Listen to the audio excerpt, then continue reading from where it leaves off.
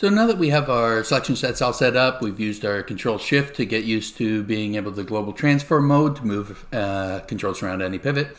We can start doing a few more things. But before we get into that, I want to show you that some options. So you may have a different looking handle from me, and that's because I've set up my handle for the way I like it. So I'm just going to minimize this, and now we have a little bit bigger space to work with. When I hit P, we now have a few options in here that we can have. So there's a few steps for just how it will rotate. There's the line width, so if you can just go on here, you can make it fatter or thinner depending on how much you like it. There's the scale factor, so how big that handle is when you're selecting that control. You can make it tiny or big. There's also the brightness, so if you wanted to, you can dim it down if it seemed a little bit too bright and you want it to be a little bit dimmer. And we have a few other options here that we can take a look at. One of them is draw handles in all viewports. So if you click this on and use space B, now you can see the handle is in every viewport. I don't need that. I usually just like it in whatever viewport I'm in. You can see it going from there to do it. And if we go back onto our perspective viewport, Shift B, we can get back to our single view. There's also showing the handle planes where you can just have this, and now if you move it, it'll only move on that that plane that you have selected, and you can see we have them for all the different planes that you can have. I generally don't use those too much, and then we have an alternate rotate mode. So normally when you grab this, you rotate it down, you rotate it up, going from there. But what we could do is, if we use the alternate rotate mode, now you can just drag it in a line. So you don't have to rotate it around. You can see the little dotted line showing up in there. So you can test that out. And then the other thing that you can see here is translate axis outside the rotate sphere. So normally it's all on the inside here, but that can make selecting some of them a little bit tough because you get the overlap on everything here. But by selecting it on the outside, now it's much easier to select your translate handles going on. There's also an option here. Normally what I do is I select it and then I move it. And I guess I should mention here, if you hit M, you could cycle through a bunch of different orientations that you have on here. And what you can also do is, in this, if you use E, there's no scale on here, but that would be scale. R for rotate, T for translate, and if you hit Y, you can now just kind of toggle between all those different modes. So if we wanted to, for taking a look at the use click and drag, so I have it off. So what this means is I have to select something and then I can move it. If you have this on, what it means is that you just select it and it moves right away. I make too many mistakes because as I'm moving quickly, I basically take something I don't want it to move. So I have this off personally, but some people really like to be able to just select it and move it right away instead of doing the double, instead of selecting it, then moving it. Again, all for your personal preference that you have on there. You can also use X-ray, so you can see it's not X-rayed on there, or you can decide just how strong that X-ray is, so you can make it a little bit dimmer as it goes back. And then the other option here is hide controls during playback. So with that checked on, when I press play, it turns off all the controls so you can see things easier. If that's off and you press play, the controls stay on. So those are a few the different parameters that you can set up to play around with to see how you like it and make the handle the way you want. The other thing that we can have on here is if you right click on the handle, you can see with our alignments, and I said with M, you can toggle through it, so world, local, and everything, but we can also separate the alignments. And normally this is what I do, is I click on the separate alignments, and then what I like is my alignment for my translates to be world. So I always know Y is up, so I can always move things directly up as I want, but that the local to be bending around hinges, especially like ankles and wrists and everything, they stay the same.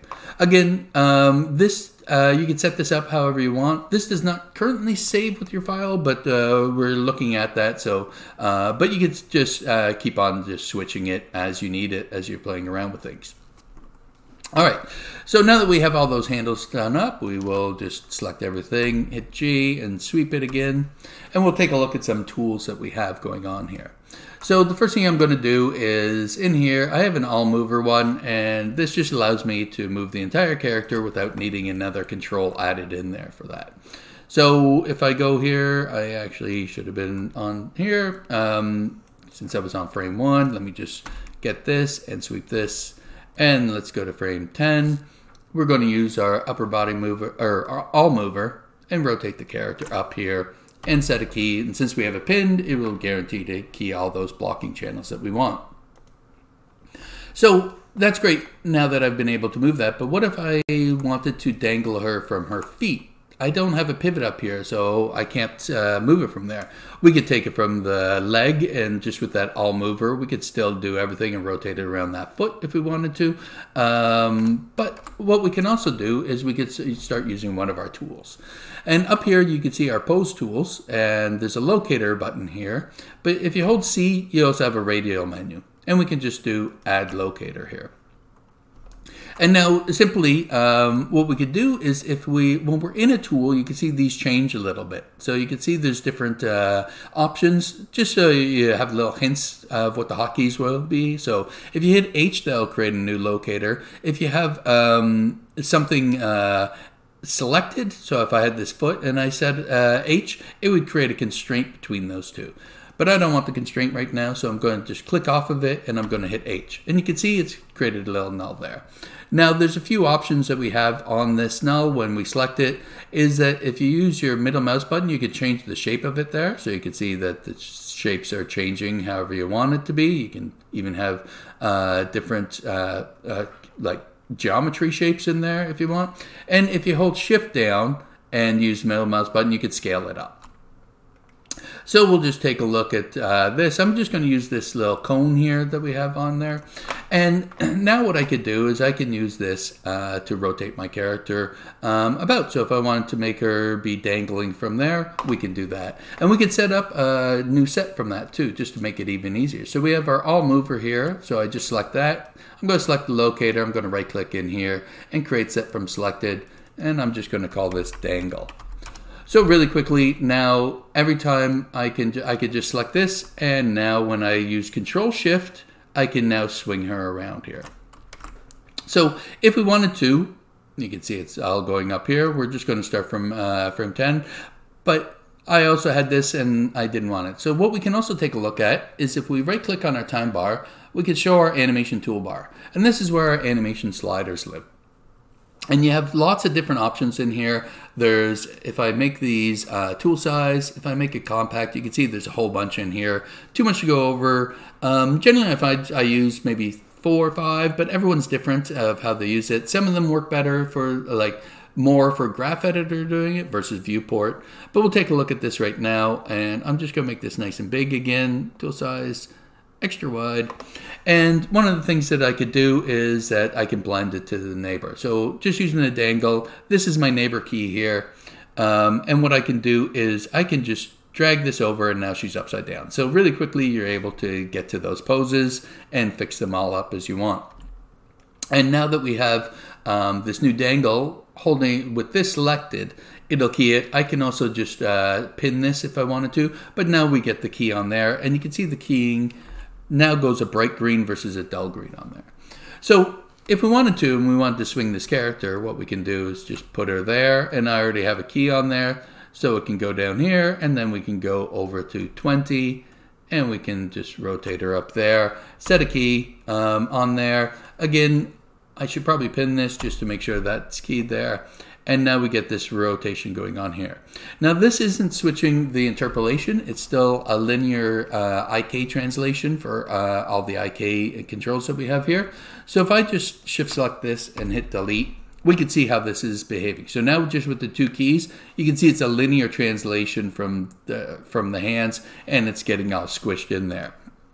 So if you wanted to, easy way to fix this up is, again, you could just go blend to neighbor, and then rotate it around here, and now we get the better translation, because you're just doing a breakdown in there. So there's a lot of ways that you can start using that.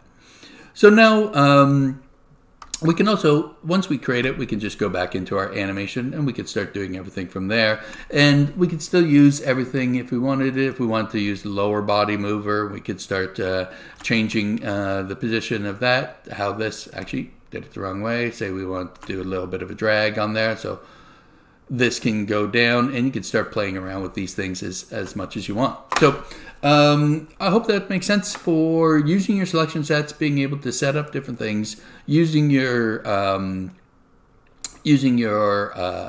locator to add a different pivot that you want to be in there, being able to select, create a new new set, blending it to neighbors, doing your breakdowns in there, and getting these to be animated as you need be. So, and you can do it again as much as you want. You can just do that and start breaking it down a little bit more, just as you want to go from there. So next we're going to be taking a look at a little bit more about animation. This has mostly just been posing tools and using the selection sets and our Control Shift, and starting to use some tools in our animation sliders to go on. We'll start getting into more animation as we move on next.